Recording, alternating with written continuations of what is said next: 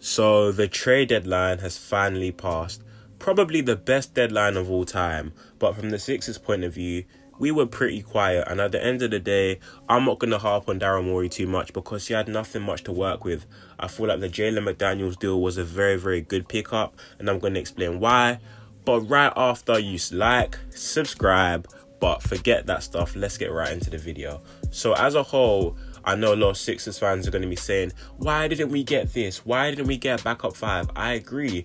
Those things were necessities. However, we didn't have any assets to trade. Look around the league. The Rockets, the Jazz, the Thunder, the Spurs own so many first-round picks to the point where the distribution of first-round picks are pretty scarce. Not many teams have them. So teams are then going, okay, cool. If you can't trade a first-round pick, I want 5 second-round picks for a role player like GP2 and Jay Crowder. Don't get me wrong, they're very valuable players, but if second-round picks are seen as the most wanted commodity for these role players, we don't have that to trade. We don't have any. We lost 2 bloody second-round picks for tampering for Daniel House and PJ Tucker. Bearing in mind, Daniel House doesn't play. And as a whole, we don't have many assets. So there's nothing really much Daryl Morey could have done. I would have liked to see the backup 5 like Drummond back. But like I said, the Bulls could have easily went, look, if Jay Crowder's worth 5, we want 4 for Drummond. We don't have that to trade. So that wasn't feasible.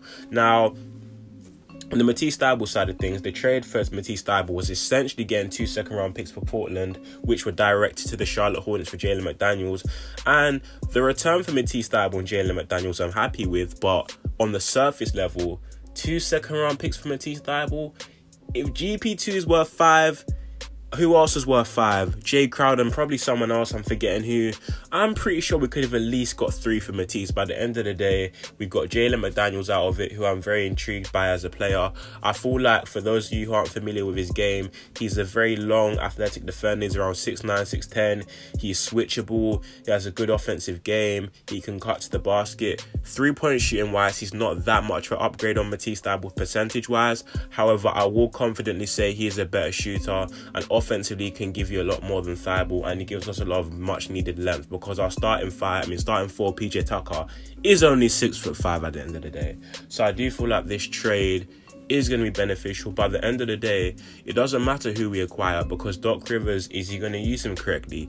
Is he even going to play J-Mac? Who knows? But from what Daryl Morey could really work with, I feel like he did a very good job. So for you guys that are going at his neck, come on now, there's not really much he could have done. But the backup 5 situation, as we all know, with the limited resources we had, it was a shame we couldn't get anything done.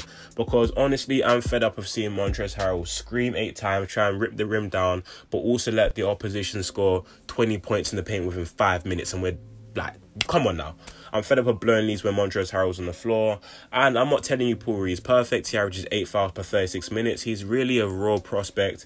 However, I'd still rather see Paul Reed at the backup 5 because even though he might foul a lot, I'd rather him be in the game, get a couple stops, foul, then you go, right, we have to play Montrezl at the backup 5 instead because Paul Reed's in foul trouble, rather than seeing Montrezl Harrell give up that many points in the paint, being undersized and can't defend a lick. Now, how do you expect Paul Reed to develop as a defender when you don't play him in the regular season? But I've had enough of ranting about Paul Reed. That's not what this video is about. I feel like as a whole, Morey did really well with the assets he had available because people who are screaming, why didn't we get this guy? Look at our roster. We have Korkmaz who requested a trade. No one wanted him. He stinks, so he's still on the roster. Daniel House, who essentially cost us a 2nd-round pick for tampering. Who the hell wants Daniel House? Those 2 guys aren't in our rotation. And what makes you think any NBA GM with a functioning brain would want any of those 2 players? They stink. Realistically, they'll be out of the league when their contracts are done. They're not good players. So why do you think a team would go, you know what, Daryl, let's help you out. We will give you this productive player for Daniel. Of course not. So, honestly, it's a shame that we have such little assets and how many assets have been wasted. But from what Morey could do, I feel like he did a pretty decent job.